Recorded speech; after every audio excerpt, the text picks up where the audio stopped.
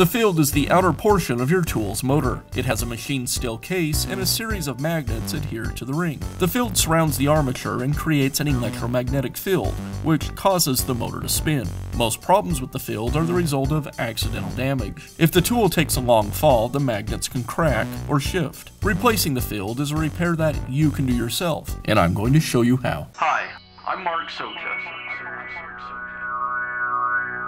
Do-it-yourself repairs like these are easier than you might think. From lawn machines to cordless drills, kitchen mixers, Outdoor grills. our how-to videos walk you through each repair from start to finish. So doing it yourself means never having to do it alone. Let's get started. I'll begin by removing one half of the housing.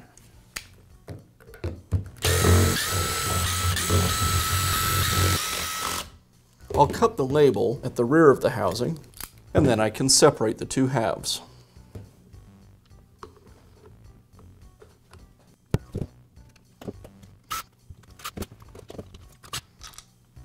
Now remove the two screws that secure the front housing to the plastic housing.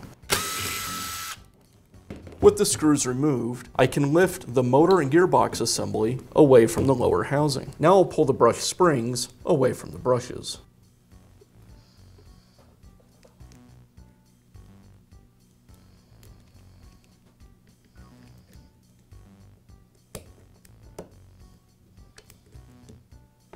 And with the tension off of the brushes, now I can separate the motor away from the brush ring. With the motor and gearbox assembly removed, I can separate the armature from the gearbox.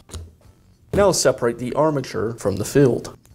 And now I can replace the field. Now I can reinstall the armature into the field. You'll notice that there's two notches on the field. Those notches should face away from the armature, or toward the drive gear.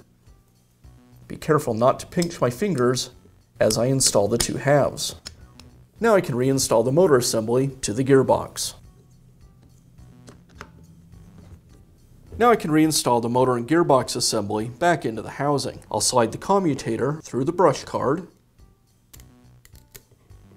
and then place the brush springs back over the brushes.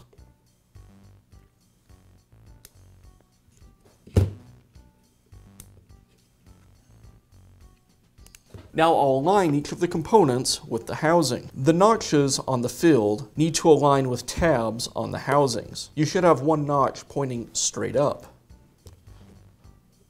Also, I'll be sure to align the brush card.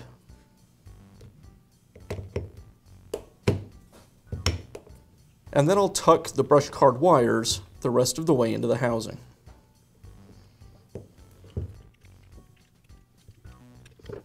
And now I'll reinstall the housing.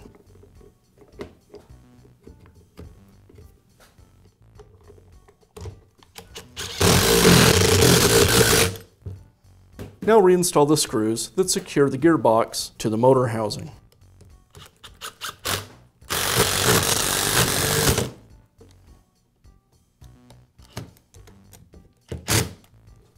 And that's how easy it is to install the field in your power tool. Be sure to check back often for new videos and expert advice. If you found this video helpful, give us a thumbs up And leave a comment.